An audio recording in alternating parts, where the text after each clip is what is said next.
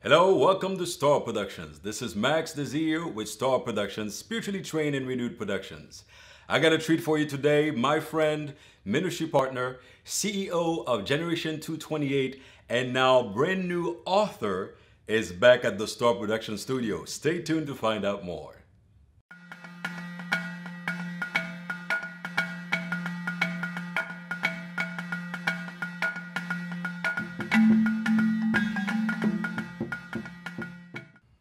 Hello, and welcome back to S.T.A.R Productions, Spiritually Trained and Renewed Productions, where it's not enough to be talented, you have to be spiritually trained and renewed.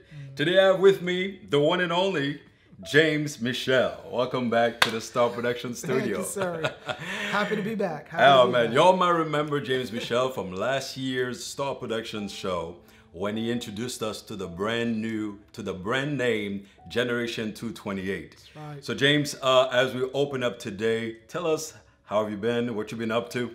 Man, I've been great. God's been faithful. The brain slowly but surely been growing, and the word been spreading out there. As you can see, I'm wearing my logo once again today. So we've been wonderful. So again, growing slowly but surely. Awesome, awesome.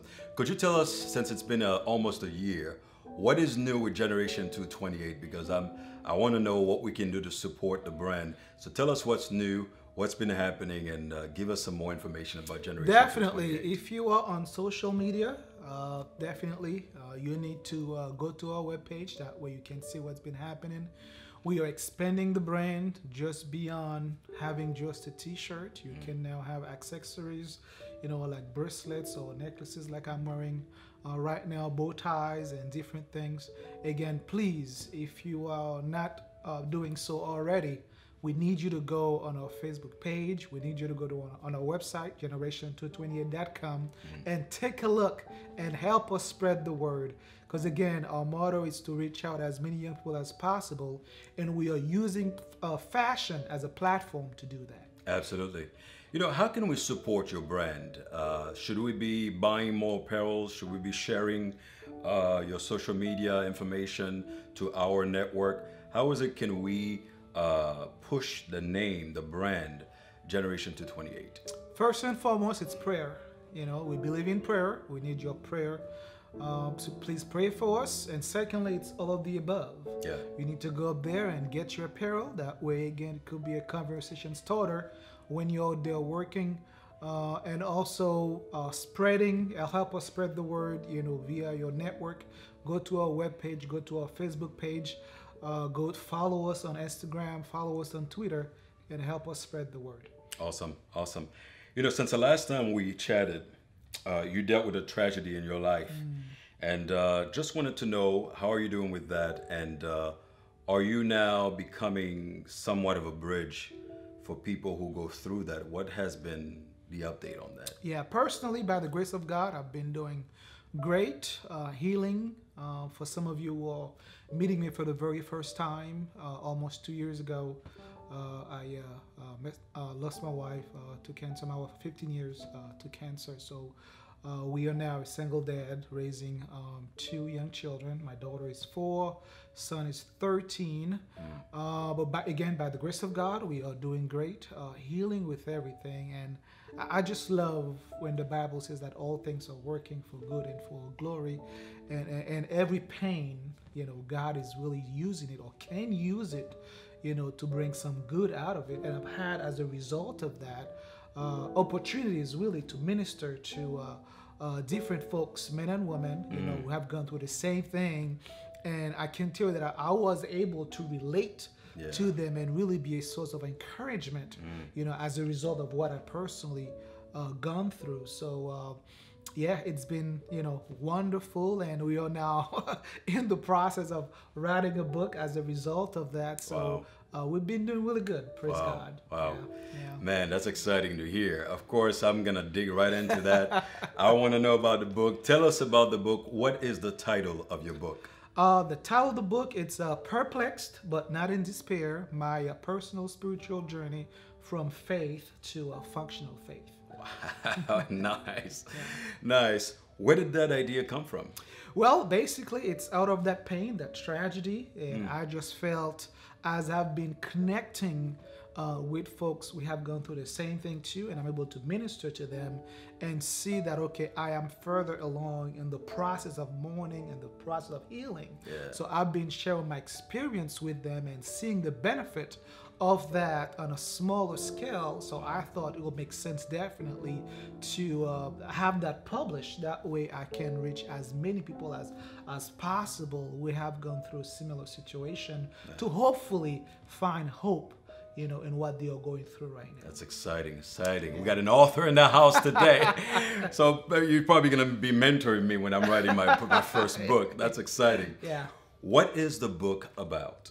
Well, again, the book is about hope. It's about tragedy, how you overcome, you know, the biggest tragedy in life. You know, if you are a person of faith, you know, I know how devastating this could be. You know, the Bible says that hope deferred, you know, it's make the heart really sick. So when you've been standing on the word of God and you are believing, you're declaring, you know, you are stretching out your faith, but yet not having the outcome that you have hoped for. So how do you deal with that? How do you process that? All the questions that we sometimes are too afraid to articulate or put into words. You know, how could a good, generous God, you know, let something happen? Why me? So you great know, questions. Questions like that that a lot of us, you know, deal with, but not a whole lot of outlet out there. People are not open enough, you know, because sometimes we believe that, you know, if we are in faith, you know, we should never deal with tragedy, with pain, when that's a not lie. true. that is a lie. Or right now there is again, not pointing fingers, but there is a stream of theology out there saying that, you know, if you are in faith, nothing bad will happen to you. That's a lie You know, again. That is also a lie. You know, I just want to deal with the fact that, hey, you can be in faith, you can be in the middle of God's perfect will, Yes. but yet have to endure tragedy. And when things like that happen, how do you, you know, spiritually recalibrate and go back and say, okay, this is what happened and how I'm going to process it, that God in the middle of all of this, he's still good, he's still faithful. You know, I'm still walking away scratching my head. I don't understand what's going on, but yet I'm choosing, you know, in spite of all those things, to trust him and praise him and still, you know, just like Peter said, you know, who do I go? You know, you have all the answers. You know, there's nowhere that I can go. Wow, powerful. What has been the process for you to write this book? Therapeutic, and really it's been a healing process, you know, sitting down and sorting all the emotions, all the pain. I've had to, of course, discipline myself, you know, getting up super early in the morning and have those 2 hours set just to do that, because my schedule, needless to say, right now it's very full. My days are very long. Again, from being a single dad, you have to prep meals, you have to get kids ready, I have to work full time, try to run a business, Cosmetic, you know? and all that. So you're a manicurist and you do hair at the same time. Not true, but yeah, almost. So again, getting up super early in the morning and you know, go through my routine of, you know, worshiping and having my devotion. And again, it doesn't have to be an extensive, because sometimes you just in the flow, you just get it's coming. Especially some chapters, you know, at least for me, they were easier to write than others. But yeah.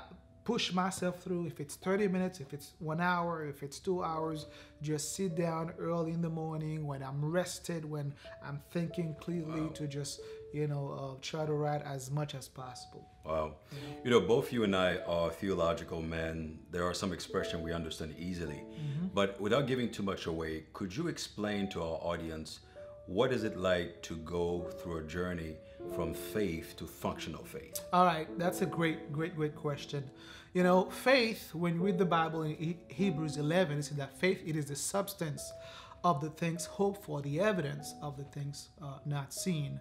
Now, in listening to current preachers and what most church folks, if you will, are saying, you know, the theology nowadays, you know, when again you're in faith, you know, you are not supposed to face any challenges. You know, once you're in faith, you know, just like the Word of God says, you know, if you believe, if you're in faith, you can just declare it and claim it, you know, and whenever something bad, you know, happened to you, that's when you are in faith. That's when you're in the will of God. That's when you missed it somehow.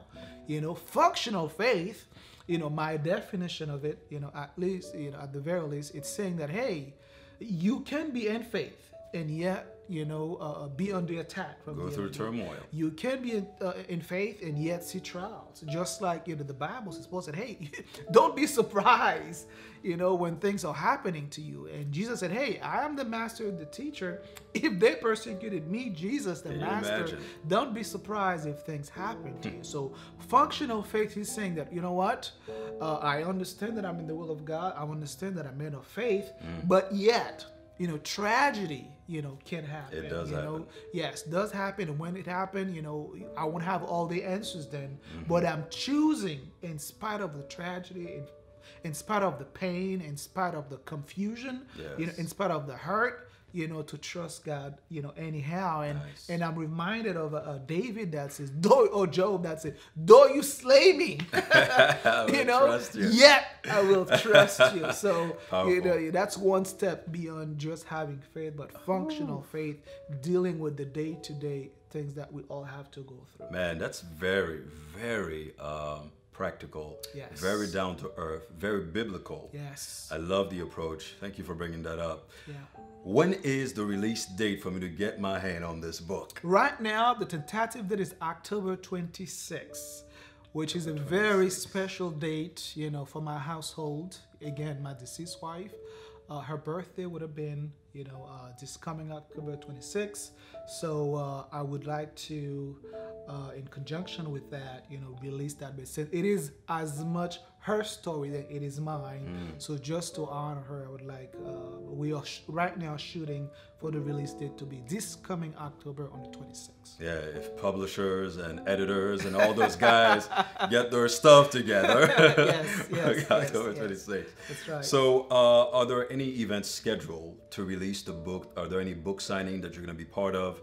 You're going to be part of any concerts and be in the lobby and signing your books? Yeah, we are looking at multiple projects right now. I'm working with an event planner to put that together for me. The timing is really, I don't want to say bad, but my schedule for the next few months is you're doing a lot of international traveling. Exactly, soon. I'm going to be traveling, so therefore I will need some folks in place, you know, handling those details, if you will. You know, for 5% off the book, I can... those details. So, yes, but we were looking at book signings. We were looking at different events that we're going to be scheduled to be part of. That way we can share our story, we can make the book available to folks. But eventually, in the big scheme of things, we're going to have the book available on Amazon, on... what's the big bookstore? Barnes and Nobles? Barnes and Nobles, you know, and so forth. So, yes, definitely more to come when it comes to that. Yes. Nice, nice. Wow, that's great. Well, we're going to take a break. Don't go anywhere. We'll be right back.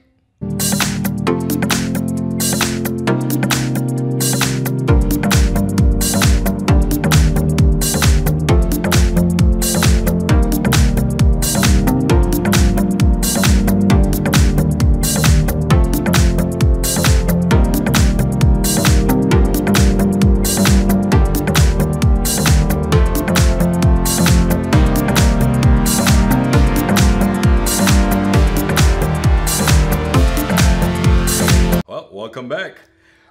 So you told us the book is going to be available on Barnes and Nobles, Amazon, and anywhere else where a book is sold. In light of that, could you give us again all the different ways we can get in touch with you through social media? Yes, absolutely. Go to my main page, generation228.com. That's where you can subscribe to our newsletters, to follow us. You can go to our Facebook page, Generation228. And find us there. You can go to, you can follow us on Instagram, the Generation228 LLC, on Twitter, Generation228. That way you can get all the latest, all the updates on how we are doing. Nice. Now, does writing energizes you or exhaust you? Depends. Again, it's bit of the topic. You know, some topics, some mornings I'm flowing, I can stop. You know, some of the morning I have those, what they call those writer's block. You know, I'm sitting down staring at the wall, nothing is coming. Yeah. So it's all depends, you know, and at least for me, that's my first book, you know, and I'm learning quite a bit. It might be easier the second time around, but again, by the grace of God, we are pushing through, and we're excited that finally everything is coming together. Nice. And will soon be available for you all to hopefully be interested in reading my story and sharing it with others. Oh, I'm looking forward to that, man. Yeah. Looking forward to that. What is your writing kryptonite? What is that one thing, if it's around, you can't write? It's got to be away. You have to have a calm environment, instrumental music in the background, a little baby crying still far away. Probably distraction again, or when I'm tired, I'm not thinking straight.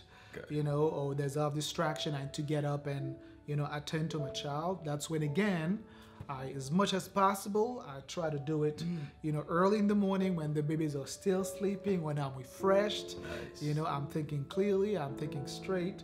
You know, that's when I try to do that.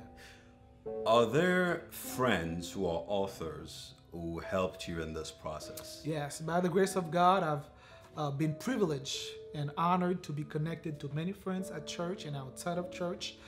They've published several books. You know, I took the time to invest, take them out to lunches and pick their brains and ask them to hold me accountable, read their books, of course, support them. Yes. You know, and it's been a wonderful journey. Learning from many wonderful men and women of God on their journey. Wow. And I'm again very grateful. It's a byproduct of all the hard work that they have done. That's why I have the opportunity today to really publish that book. Now, a good point that you made here is you took the time to invest in them. Yeah. As a result, a lot of time people want to get somebody else's knowledge That's right. But they're not willing to invest some time, take them out to lunch, spend a little money on them. That's right. That's right. That's right. Buy their books. That's right. You attract what you honor. Absolutely. You know, they've gone through it. You know, they published authors. So it was, at least for me, very important to honor them, the gifts that they are, support them. Yes. You know, take them out to lunch and ask them questions on the process.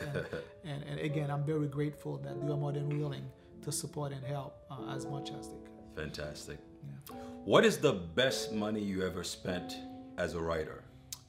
Man, I think there are many wonderful tools out there, but one thing for me has been a recorder.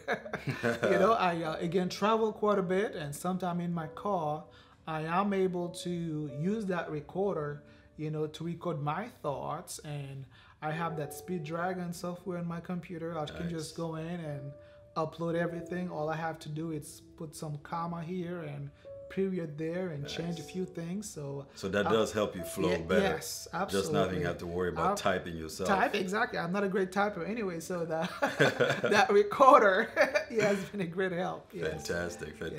Yeah.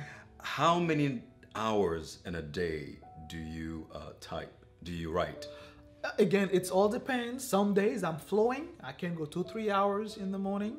You know, some days, you know, 30 minutes, it's fine. And I don't get mad. Initially, it was a bit frustrating, but... do you have a goal to do 1 page a day? No, not at all. I don't. Like I said, I have some chapters that it took me just a day to write because the subject was very involved, very dear to me. It was very easy to flow. Yeah. You know, all I had to do is to refine, but some other topics and chapters it took me longer to write. So... No, it's good to have that, you know, in mind if you're a first-time writer, to have it structured that way. And I had those things in the back of my mind, but I didn't want to box myself in that where I'm totally handicapped and frustrated that, ooh, I didn't finish that 8-page today, so therefore, you know, I'm stuck right there. So I give myself more grace. That's the way to do it. Well, don't go anywhere. My guest today, author, CEO of Generation 228, James Michel. We'll be right back. Have you recorded a beautiful song in the studio, but now you're ready to show the world the imagery? S.T.A.R Productions. We help tell your vision.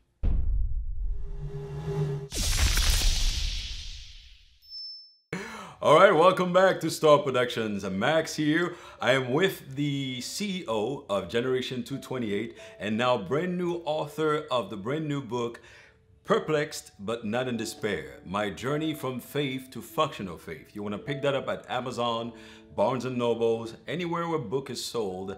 James is in the house again. James, we're going to close with some questions that we may not know about you as we are closing today. First, I like to have my guests have the last word. Talk to our audience. Anybody you want to encourage at this time in light of where you are in life, anything that comes to you. I know that oftentimes you're inspired to speak some great things into our audience. So anything that comes to you at this time, we will take it.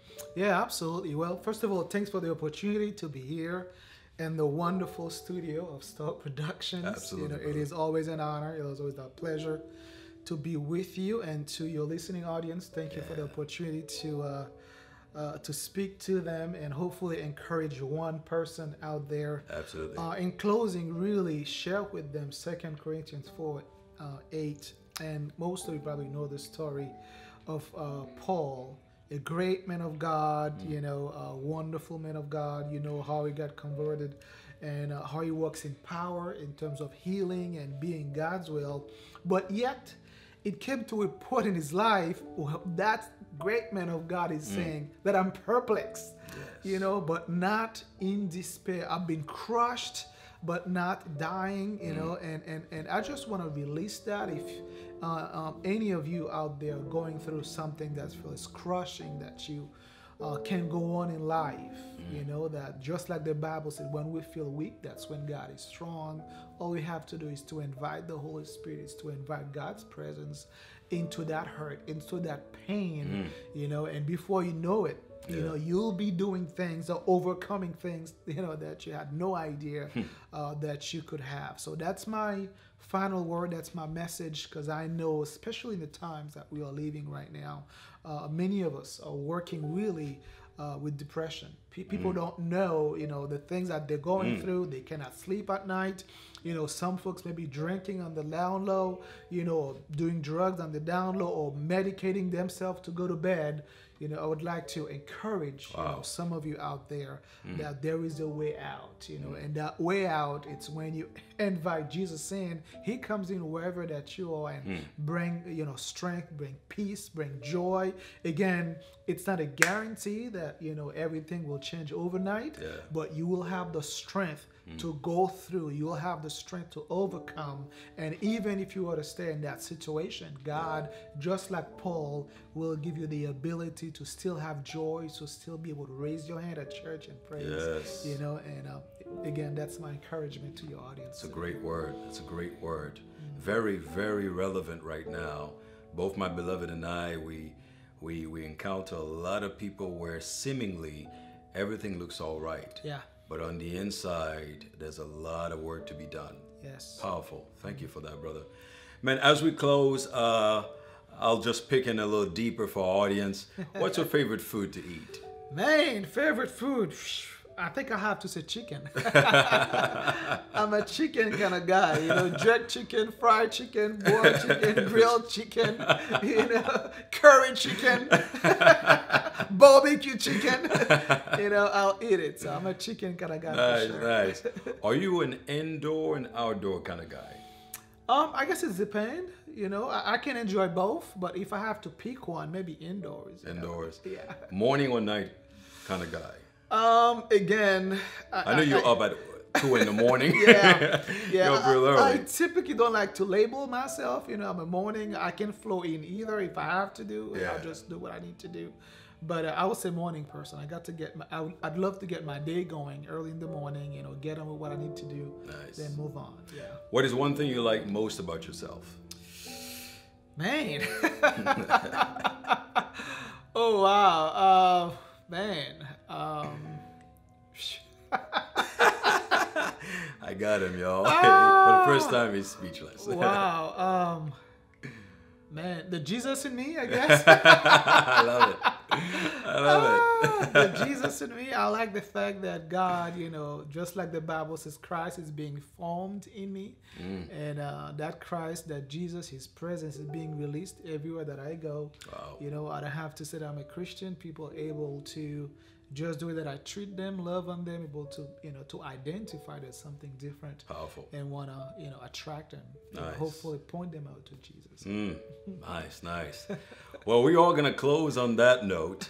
I am Max Desir. My guest today is the one and only James Michel, the CEO of Generation 228. Get your gears at generation228.com. We're going to put all the social media links out there for you. And go pick up his new book coming up, possibly October 26th. It's going to be on Amazon, Barnes & Nobles, and everywhere else where a book is sold. This is Max with S.T.A.R Productions, spiritually trained and renewed productions, where it's not enough to be talented, you have to be spiritually trained and renewed. We are happy to have today James Michel. Thank you, sir. Thank you, Appreciate sir. it. Bless you, man. Take care, y'all. Take care.